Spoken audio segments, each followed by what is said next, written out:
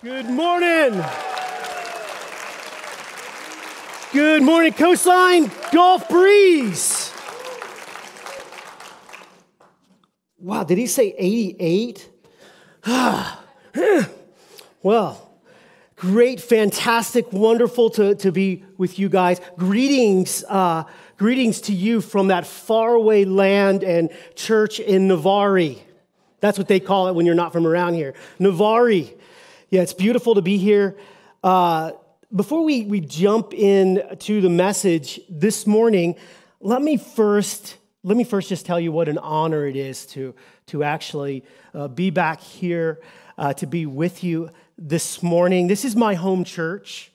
This is one of the sending churches, along with Coastline Destin, that sent myself and my beautiful wife, Dawn. I think there's a picture of my family. Dawn and my three boys has sent us to all the way down to Navarre, where we planted. I want to say it was a little over 5 years ago, 5.5 years ago. So for some of you, we go way, way back. We go 10 years, 20 years, 25. We go long ways back with my wife and I do, with some of you guys. But I come here on vacations, and I'll sneak in and be a part of the fellowship like you are, just kind of participating. And I recognize that I don't recognize a lot of you. Like, there are so many new families, which is a good thing. There's so many new families that are here. So I thought before I jump in the message, maybe I'll share just a little bit about myself with you guys. I am a son of a local, right? Like the Spencers, kind of rare breed in these neck of the woods here. Born in Pensacola, raised in Gulf Breeze. I was a hell-raising surfer back in 1991. Yancey, you can attest to that. God then used this church in such powerful ways to shape me and to grow me in my faith. New Life Church was just this small little church. It was actually a metal building back in the woods. Kind of freaked me out at first, right? Not way off the beaten path, not on some main road. And it was just a small church. It was probably 125, 150 people with kids at the time. And it was my family. It became my family. My mom and dad, they weren't following the Lord. And so this little church became my family. Neil was just a little tyke. I think he was like 9 or 10, just a little dude. And I was privileged to sit under Pastor John's verse-by-verse, chapter-by-chapter teaching, New Testaments on Sunday morning, Old Testaments on Wednesday night, very faithful and consistent year after year after year. And I was privileged to that, and many of you have been and still are privileged to have that verse-by-verse teaching. I was discipled here by two men in the church. One was an elder by the name of Roger Kraft. Another was a youth pastor by the name of Roger Jan. And they opened their homes up to me, and they became my family within the family here, and taught me how to live out this word. And just teach it by instruction, but showed me how to live it out. I'm forever grateful for God's work in this church through those guys. I came on as an intern right after Bible college. Probably Joe Pressures had been here on staff for a couple of months at the time. And I'm sure he can tell you some fun stories. I'll let him do that. I'm sure I was a pain in the butt.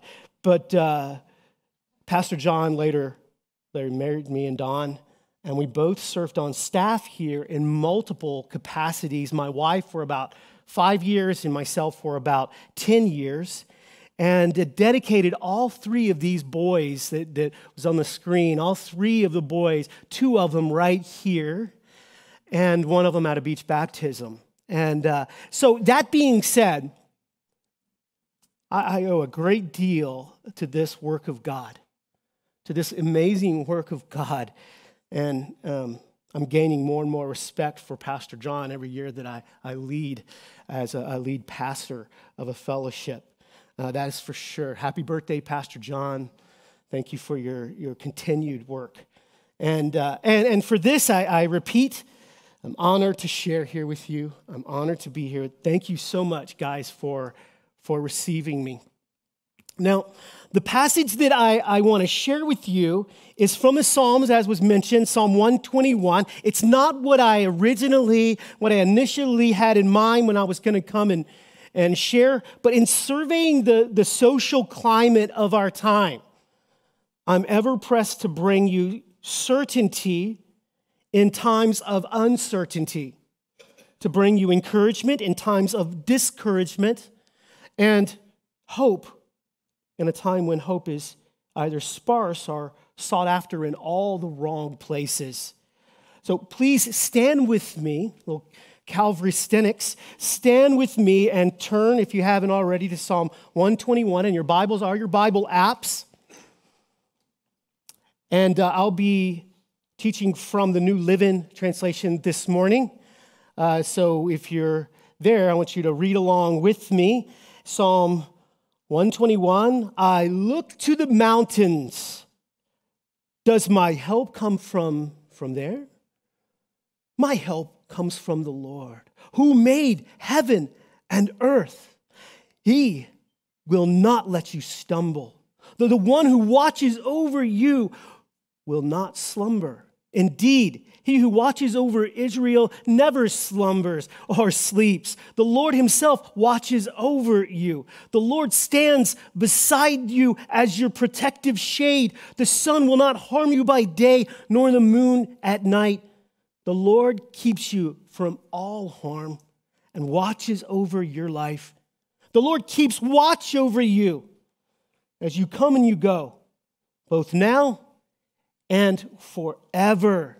Pray with me. Father God, in Jesus' name, we bow our hearts to you. Lord God, thank you. Thank you that we can pull away from the craziness of life, the world outside those doors, even the world in our own minds and hearts, the things that we're dealing with in our own life, decisions that we're having to make, our own sin that we're dealing with, the sin of others upon us. Lord, thank you that we can gather together as a church, as we can worship you with our song and with our tongues, that we can worship you, Lord, with our giving of time, talent, and treasure. We can worship you in fellowship, and we can worship you in the reading and studying of your word. Thank you, Lord, for this. And I pray this morning as we sung of your presence being powerful amongst us, I pray, Lord, that you would by your Spirit lead, guide, and teach us. May my words fall by the wayside. May your word ring powerfully true in our minds and hearts, and may we be aware of your presence this morning. Walk us through the word. Instruct, encourage, and convict us, Lord, where we need those things. In Jesus' mighty name, amen. You may be seated.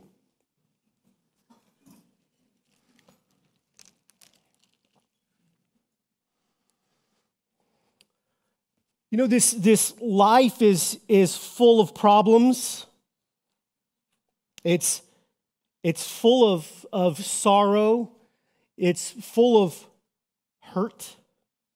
And Jesus, he grabbed his disciples and he's instructing them, and he told his disciples, and he tells us that here on earth you will have many trials and sorrows. And no one's exempt from them.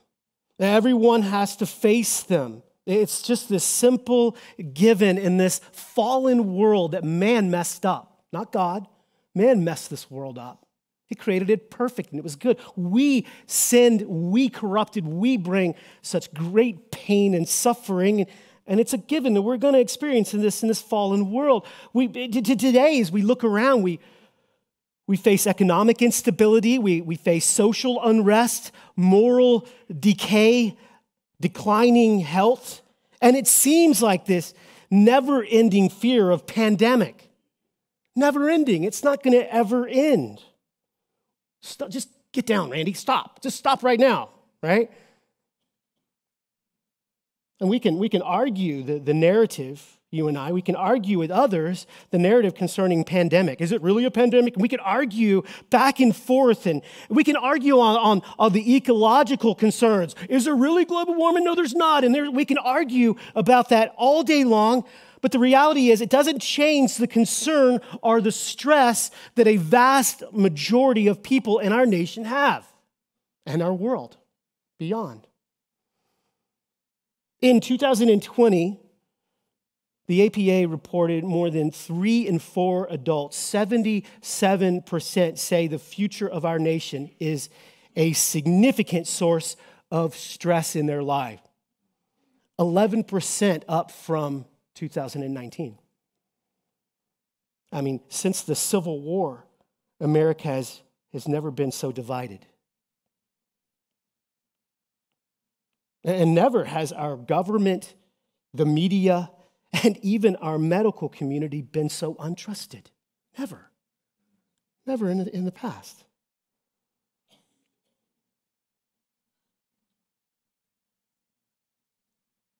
We do not know what to believe, who to trust, do we? Oh, but we can trust everything that's on Facebook, right? Because the truth is screened, right? We can trust everything on Facebook. Okay, so thanks, Pastor Andy. You've painted this picture. You've stated the obvious, that we're under duress, that we're surrounded by trouble. Let me ask you this question. Where does your help come from? Does it come from a vaccine, guys? It's going to change. Next year, you have to get another one and another one and another one. And does it come in the form of a vaccine? Does it come from economic stability? Does it come from a political party or a political leader? Does it come from, and this is a hard one, not come from a military community, guys. Most of my churches, military and retired military. Does it come from a military security? No. Does it come from the planet's health? Healthy planet? No. The psalmist said that his help comes from the Lord. His help comes from the Lord who made heaven and the earth. And as this guy, this psalmist, would make his way to Jerusalem, because this was a psalm of ascent. Like pilgrims 3 times a year would make their way, 18 and older men would make their way to Jerusalem for one of the feasts. And as they approached Jerusalem, from wherever they were coming from, all over the world, as they approach it, they would look up to Mount Zion, right? To the place where the Lord would meet with man. And they would sing this psalm, right? This is where I look to the mountain, this is where my trust will come from. As the man would meet with God in the temple, they would recognize him. He would meet with them, right? It's a powerful understanding of where his help would come from. So no matter what problem he would be carrying, this pilgrim, whether it was domestic or foreign, no matter what his concern, no matter what his trouble, no matter what his problem, he knew that help, it came from the Lord. And that place of worship was where we would meet, and he would lay everything down, and the Lord would meet him. And since Yahweh made all things, those things that couldn't be seen in the heavens, those things that he depended upon, that we depend upon on this earth, since the Lord made all things, he knew that God could help him, that God was his help. And you and I should have an even greater hope, than this psalmist. Our help is even closer than the psalmist. Our hope made his way down the mountain. Our hope made his way down the mountain to meet each one of us in unique ways. He not only took our place upon the cross, dying for our sin, but rose again on that 3rd day. Upon his death, he tore the veil, the separating veil. He tore it into the Holy of Holies, giving this powerful access to all who would draw near to Yahweh through Jesus. All of us with our sin, with our stress, and with our trouble, we, each of us now, have this great privilege that we can come boldly to the throne of God and find grace in our time of need. And may we keep our eyes upon Jesus. May we keep our eyes on Jesus as we move forward into the dark days that lie ahead. Sounds kind of pessimistic. You think there's dark days laying ahead? I do. Sorry. I do. But the light of the world is in us. Right? So, although it may be dark, we have the light of Christ and light and life of God dwelling in us. Right? That's powerful. It's powerful. We need to lean on this. And I know I'm stating the obvious and what you already know. I'm preaching to the choir of sorts, but I want to re-encourage you guys to realign and keep your eyes fixated on Jesus. And may we constantly first look to our God for help. I struggle with that. I admit it. I told my church last week, I struggle with this. I have problems, and I want to go to my close friends, and I want to go to Google, because Google seems to have the answer, and I want to go to everywhere but my God, and I need to just get alone with the Lord and go to my own Jerusalem and wait for the power on high to come, right? And I encourage you with that, to put your eyes on Jesus, to look for him for help. Knowing, verse 3, that he will not let you stumble. The one who watches over you will not stumble. Indeed, he who watches over Israel never stumbles or sleeps.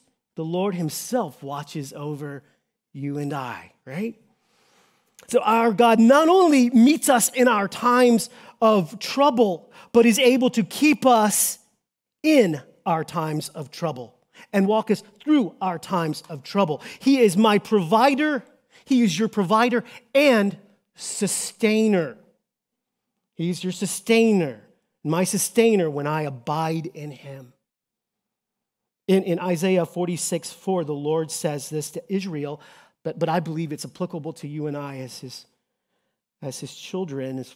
It says, I will be your God throughout your lifetime, until your hair is white with age. I made you. I will care for you. I will carry you along and save you. You see, the things that we look to and trust in, they're always temporary. They always expire. Contracts terminate. Earthly relationships grow weary, our end. Resources need replenishing. The full tank of gas, yeah, it's full. Man, it runs out. This body decays. You older people warned me about that when I was in my 20s, and I didn't believe you. Even in my 30s, I didn't believe you. In my 40s and now pushing 50, it wears out, man. It just bums me out, but it's a reality. No matter how good of shape you can get in and stay in, it just breaks down. It's temporary. It decays. But the love of our sustaining Lord and Savior does not end. I mean, his faithfulness can never be exhausted. I mean, he is faithful to the finish. And what he has begun, and you and I, he will finish, because he never slumbers. He never sleeps. Now, as Israel recognized and sought after the Lord, he would meet them and he would keep them from stumbling. And all of us, we're prone to wander. We're prone to stray. I wandered and I strayed, and I still went to church every Sunday. What? Yeah. I'm prone to wander as a pastor and stray. Sorry to admit that to you guys. But it's a reality. We're prone to wonder. We're prone to stray and to stumble. And God's grace is more than sufficient. But so is his sustaining grace, okay? His sustaining grace. I love how the New Testament writer Jude concludes his epistle. First, he warns and charges us to contend for the faith. He warns us about false teachers. He encourages us to be built up in our faith and to be in prayer and to keep ourselves in the love of God, because it's powerful. God's grace is here. His love is here, but I want to walk out here, do my own thing sometimes. There's no guarantees out there. It's dangerous. It's dangerous. Oh, but his love and his grace, it draws. It follows me into the darkness. It's powerful. It's rich. It's real. This sustaining grace of God. Man. So he encourages us, right, to be in prayer, to be stirred up in our faith, to contend for the faith. But really, it's not us that keeps us. We're not relying upon our own works and our own dealings. It's always God who we look to. It's his mercy. But our hope is not in what we're doing. It's in his mercy, right? The one he finishes and he says, now to him. That's how he concludes in Jude. He says, now to him who is able to keep you from stumbling and to present you faultless. Man, isn't that beautiful? I think sometimes something happens when we become Christians and we start to follow the Lord. We know that we're saved by grace. Oh man, we know that we are saved, that we're saved by grace. We're forgiven from our sin. And that it had nothing to do with our own works. But for some reason, we start to learn how to walk as a believer. We learn how to walk out this salvation, and we learn to walk our salvation, and man, we kind of have it down, right? We start getting it down. We take a few steps and we say, hey, I got this. Man, I know what I believe. I have my systematic theology down, right? I know what I believe. I'm learning to deny myself, man. I would have gone right into that stuff. Not anymore. I'm learning how to deny myself. Man, it's an amazing thing that happens when you start to learn and to do this, and you start to grow in your faith. Man, I'm giving my time and my talent and my treasures to the Lord. This is fantastic, right? And when these things are done as a result of the Lord's work in your life, this is certainly fantastic. But when these things are done in our own strength and by our own efforts, we're eventually doomed to stumble. We're doomed to stumble in either self-righteousness, hey, I got this, right? Or to stumble in exhaustion. I can't keep up. And then other sins ensue. It is by God's Spirit that we live, that we grow, and have power and move forward. Not in our own strength. But we are certain to stumble and to run out of gas. I'll never forget, we went to this conference. It was the first conference I went to after the church was planted, and Pastor Neil and some of his crew from Destin, and me and a couple from Navarre, and we jump in the van. We had a rental van, I think, and then we were heading down to Merritt Island, and Neil drove the first leg of the journey, and then right before, what is that long that toll that runs east and west off the 95? It goes through Orlando. Yes.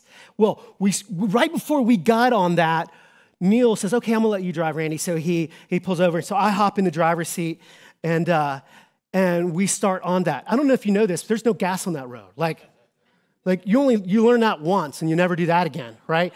And he didn't tell me it's empty, and we were jibber-jabbering. It's not his fault. I didn't pay attention either. But I'm going, hey, man, I think we're on empty, dude. And it says, next gas, 40 miles, right? And it said we could go 35 miles. They were like, we're going to test this thing, right? And it's funny because we started with all these jokes, but then it's getting late. No one wants to be sitting on the side of the road waiting for anyone for the middle of the night, kind of thing. And so as we moved along, it got serious.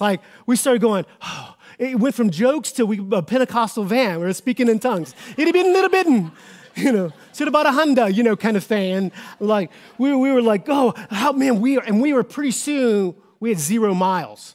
And we could see the exit up there. And we were just coasted in. I think it was like the widow's oil. I think God just kept filling the gas tank up, and just gave us a break. Here's a little more grace for you guys. They're just clueless. And so, and we coasted in and got gas. But, when you fill the tank up, you're fine. You can go for, your smart car 500 miles or whatever. But, you could go for a long distance, but eventually you got to fill it up. This is constant in life. It is constant. That being said, please let me remind you of what you already know. The Lord Jesus loves you so much that he watches over you and he's able to keep you. May the Lord Jesus and by his Spirit be the gas in your tank. Not the next paycheck, the next relationship, not the next president, not the next whatever, May the Lord Jesus be the gas in your tank because he loves you. He can keep you and I moving and keep from stumbling, the sustaining grace of the Lord that I'm learning more and more today. So that I first depended on him when I was 19, and now I depend on him all the more so that I don't stop becoming the prodigal and graduate and become the elder son. It's God's grace all the way through. May his strength and life be in you. So as we recognize where our help comes from, we keep our eyes on Jesus, verse 1 and 2, and recognize that he sustains and watches over us, verses 3 and 4. Let me encourage you with our last passage, that he also can finish what he has begun in you. Verses 5 through 8. The Lord stands beside you and protects and is your protective shade. The sun will not harm you by day, nor the moon at night. The Lord keeps you from all harm and watches over your life. The Lord keeps watch over you as you come and go, both now and forever. His faithfulness is everlasting. He is the author and the sustainer and finisher of this faith that you and I have begun. And please, let this be a practical reminder for us right now in the middle of whatever you're going through, because I don't know what you're going through. Some of you guys watching online, I don't know, you're dealing with some crazy stuff. Some of you have this heavy weight upon you. Some of you are dealing with, terrible sin that you're struggling with. Some of it not from your own dealing, but somebody else has harmed you and hurt you. Lord, he knows exactly where you are. Whatever you're in the middle of, whatever you're going through, the Lord, he can carry you through it. He can carry you through it to the end and beyond the end forever. Now the psalmist in the Middle East, to the psalmist, the sun was this life-sucking force and harm. That's why they kept themselves covered up all the time.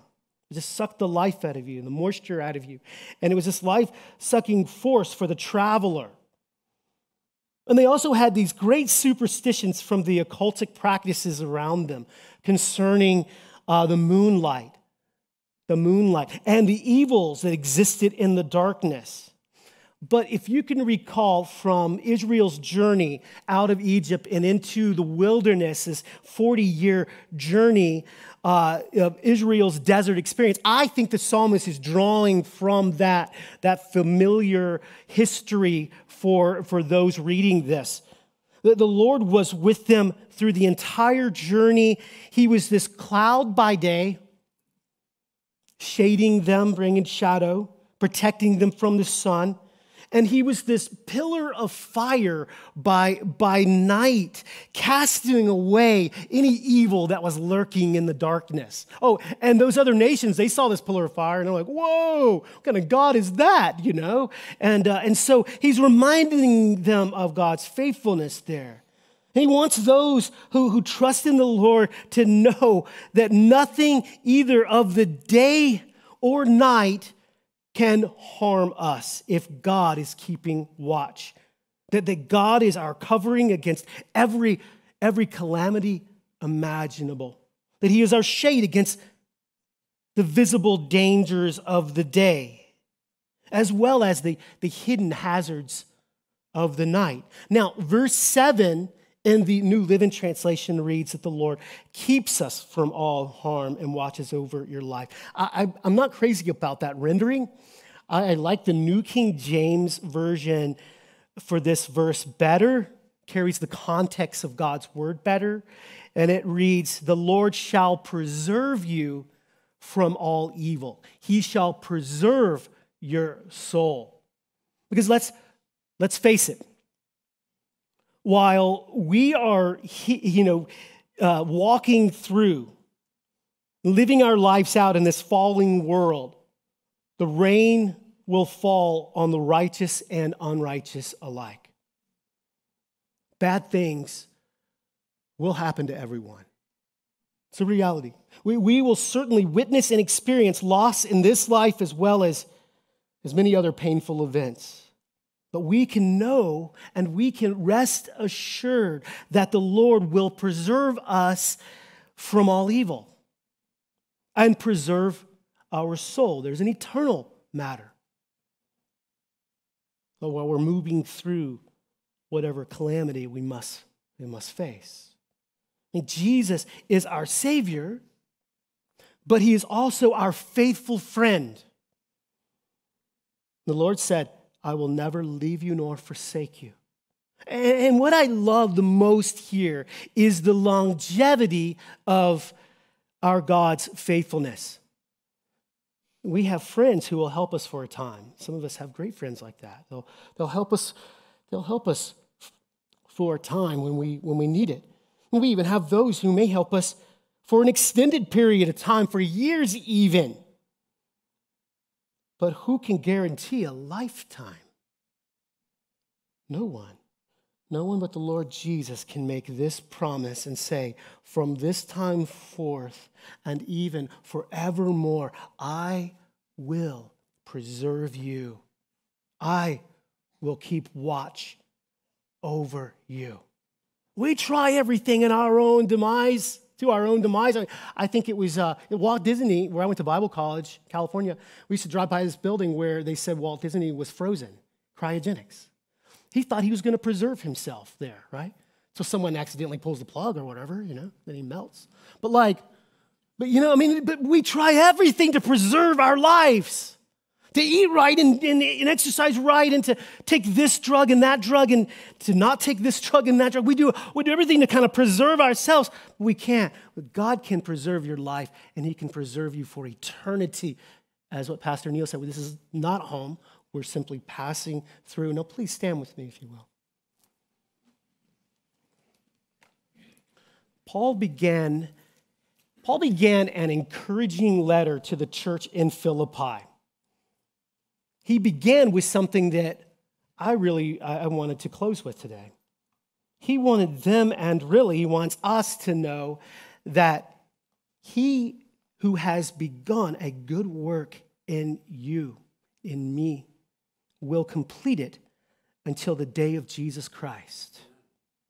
And that day, my friends, the day of Jesus Christ, when he comes, we're raptured, or he we pass on and go to be with him. That day in Jesus Christ is just the beginning for us forevermore, right? It's the beginning forevermore.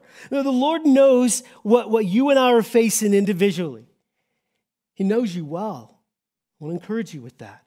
You're not shocking him or surprising him. He knows you well. He knows me well. He knows what we're facing. He sees the world in its treacherous wobble. And please know this, he holds each of our worlds in his hands. He is that rock we can stand upon. He is the way that we can follow, the truth that can be trusted, the life that is everlasting, and our help in every time of need.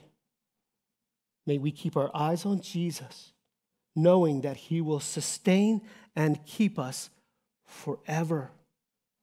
And guys, before we come and remember our Lord's great sacrifice upon the cross, and Pastor Joe, I think this first service is going to walk us through it.